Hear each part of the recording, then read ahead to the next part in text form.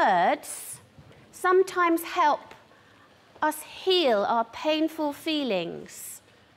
SEAL, or the Social and Emotional Aspects of Learning, is a set of resources available free to schools from the DFES.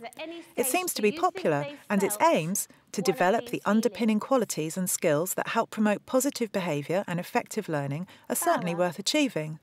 But are there any lessons from schools already using it that can help make the most of this resource? Staff from West Drayton Primary School shared their experience of using it. We introduced SEAL initially in one-year group, and we ended up getting some enthusiasm going and other teachers saying that they wanted to have a go themselves. We pulled the whole staff together again, and we ran some training with everybody there. We didn't monitor very carefully, we just said have a go. This is the theme we want you to go with, have a try. And we actually gave them some planning time, which is vitally important. Today's assembly is going to be about our relationships and how we get on with other people. Joanna believes it's useful to utilise the SEAL assemblies for introducing and closing half-termly themes. These themes match the structure of the academic year. The children return to the same theme each year as they grow up.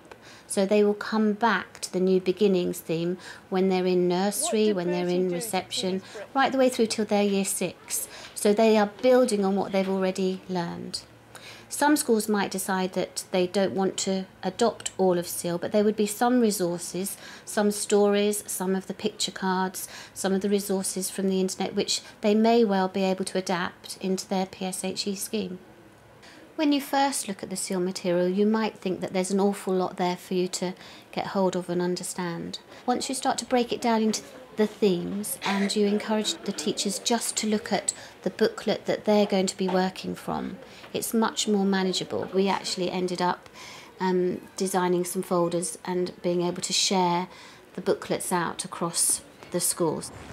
Right, what we're going to do today is we're going to imagine we are not. In the school's conservation area, Year 2 teacher Rachel Howard integrates SEAL with literacy, working on the skills of empathy and emotional awareness. And we're going to think about what those animals might feel like living here. If I was advising another Year 2 teacher on how they could get started, I would say to prepare yourself so that you know you break it down into weeks, because the booklet actually sets out a whole scheme of work for the children for a half term. My approach to SEAL is very much a mixed one. I tend to teach it as a separate PHSE lesson, and then I also integrate it into my other lessons. So it could be, if it's about teamwork, I build it into a science or a history lesson where the children will be working as a group and building up their skills. I've got a very mixed ability class of Year 2 children, and they're all very, very different and different levels of vocabulary. It really does range. They all have been able to make progress in terms of communicating their feelings, all of them. Okay, dear mummy. As the Year 2 children then progress through the school, having a good foundation in their understanding of themselves and others, and an appreciation and an awareness of other people around them, they're going to be much happier individuals. They're just going to be able to get along with people and have strategies to solve the problems that they face when they go into another class. SEAL as a standalone scheme for one class really isn't going to be very beneficial, because the children will learn all these great skills and how to tackle different things, and then they'll move on to the next class and they won't be using them and building on them. So it's really, really important, I feel, that they do. It's a progressive scheme that goes through the whole school. Dear Brandon, I'm writing to you because some freaky, crazy class who call themselves the monkeys have captured me, and everyone... It fits in really well with our values, because we're teaching children to learn to be confident about themselves and about their environment, and about how to deal with other people and issues that may arise in their lives, and how to tackle these things. A time that I felt embarrassed was when I was at school a few years ago. Year 5 teacher Richard Daniels teaches SEAL during circle time. And I tried to spell a word that I thought I knew, and I got it wrong, and all the people in my class laughed at me, and I felt really embarrassed when that happened. I use SEAL in the classroom by following the weekly lesson plans that are in place in the SEAL booklets, and I run it as a separate lesson rather than doing it integrated into lessons. I found that the SEAL materials were very relevant for the Year 5 children that I'm teaching. The first topic that we did was getting new beginnings and getting to know one another. And there were lots of new children in the class at the beginning of the year, and we did lots of activities where the children got to know each other and play with each other and work with each other, and that was a good icebreaker at the beginning of the year. Who'd like to start off with some of the stretch they've got? Playing with them so they forget what they've done. Excellent. So you're going to take their mind off feeling embarrassed, and you're going to make them feel better by just doing something else with them. Good girl. Luke? Like, if you like, make a joke of it. Excellent. Now we have to be careful with that one, don't we? Because we don't want to embarrass them even more. We want to include them in the joke so they feel like, oh, that's fine, everybody does it, I'm just going to be part of the joke, we're all going to have a laugh together. One of the biggest changes that I've seen through using this scheme, and especially in boys, is the strategies that they have to calm down in difficult situations, whether it be in class or on the playground. We covered that quite extensively, and the class really enjoyed the work we did on it. And now I've noticed when the boys are playing football, or if they're getting upset in class because they can't do the work, they notice the triggers in themselves. They feel themselves getting worked up, and they use some of the strategies that we discussed in class in the SEAL work to calm themselves down. When I was playing with my friends, if you're friends and you keep falling out, then you could take your time out and you can talk to each other. Another topic that I found very useful was the getting on and falling out, because I found that, particularly with Year 5 girls, they tend to have fallouts and make best friends from one day to the next. And that topic gave them lots of strategies on how to deal with those issues on the playground, and so that they could solve them themselves and not have to come to me with their friendship issues so much. Our next word is reproduce. Oh. Reproduce. Oh, Amanda's finished. Life process. Well done, Amanda. I think from a time perspective, it's vitally important that I can try and link SEAL in with curriculum subjects wherever possible. Would someone else like to help? I think the integration does work very well, that the links between the vocabulary from SEAL and most curriculum areas. It does take a bit of work sometimes. You really do have to think very carefully at the start in your planning how you are going to link that vocabulary with a particular curriculum area. But it does benefit the children's use of language, very much so.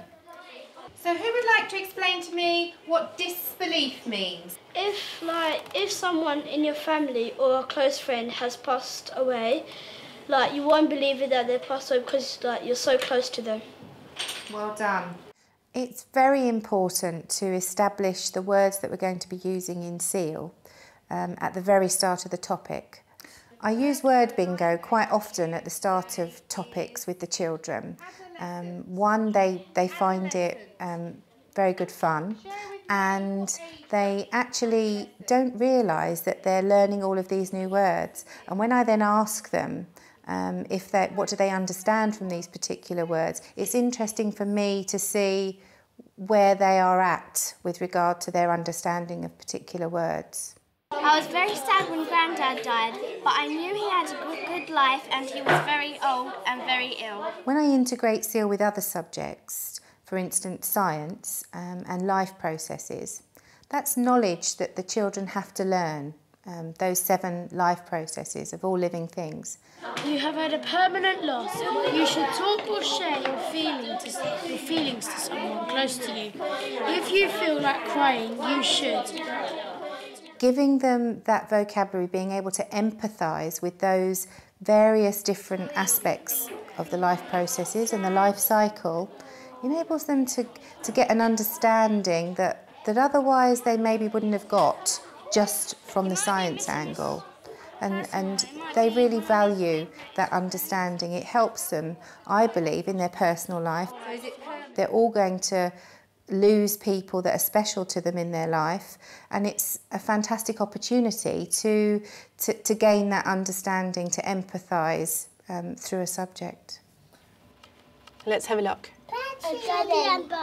Oh! I do have Bertie. Bertie's here. Good, let's put Bertie there on the ground. The key thing about SEAL is developing those social skills. And if the children get it right in nursery, then they're set up for the rest of their life. Oh, look at Teddy's face. Nursery children have the basic social skills when they come into nursery. They've played alongside other children already. They're starting to work out how that works, but we're just extending those skills. So building on the sharing, the taking turns, what words they can use to help their play, such as stop it, I don't like it, or can I have a turn? Those kind of concepts that they might not have had to use at home before. Teddy, why were you sad today? SEAL is useful in teaching those social skills because it's given me some new ideas as well, things that I just take for granted that the children may already know. I've never had a curriculum for teaching PSHE before, and so to have something so structured to work through that's all been laid out has just made it so easy. I guess the children would have learnt those skills in time, but this has just brought it to their attention a lot earlier. These are skills that they might not have picked up until they were 7 or 8. No! Stop it, I don't like it. Wow, what good talking, Killies. That is just what Teddy should have done. Having taught it, you can see progress and you can see that the children are really responding to it. And their play is better as a result. Now you're teaching the whole class the same concept at the same time. So they have an understanding of fear and they've all learnt it together, so they know what to expect from other children. And when they hear the phrase, stop it, I don't like it, they all know the appropriate response. We recognise when working with nursery children that it works best if we're working alongside the parents as well. So educating the parents on the strategies that we're using in school so it can be reinforced at home. So I've done that by putting our objectives in the windows. When parents come to drop off their children, they see those objectives and they know what to work on. And I can see that that's making a difference. And I can hear parents using phrases that I use in the classroom. Also, we've started setting up some parent support groups, parent training groups to teach some of those ideas. The parent groups are run by BEST, or the Behaviour, Education and Support Team, from the school's Excellence Cluster. So can you think of any other important needs that all human beings have? I think interact and communicate with other ones, with other persons. Interacting, communicating with other people. The parent groups help develop social and emotional skills in the adults, which then in turn gets passed on to the children, which we can see the difference in at school. So in the end, we all benefit. My advice is don't get too caught up in the following SEAL exactly how it is. Use resources and props that you've got in the nursery already. The puppets I've used aren't particularly glamorous, but the children already knew them prior to using SEAL. They were familiar with them, they liked them, so I just used them to teach the subjects. And I don't always follow the booklet just to the right order that it prescribes. If something else comes up, I'll jump ahead or I'll skip back, maybe repeat a lesson that I've already done just because they needed reinforcing. Use your own ideas, use your own style, your own words to teach it in a way that your children are going to value it.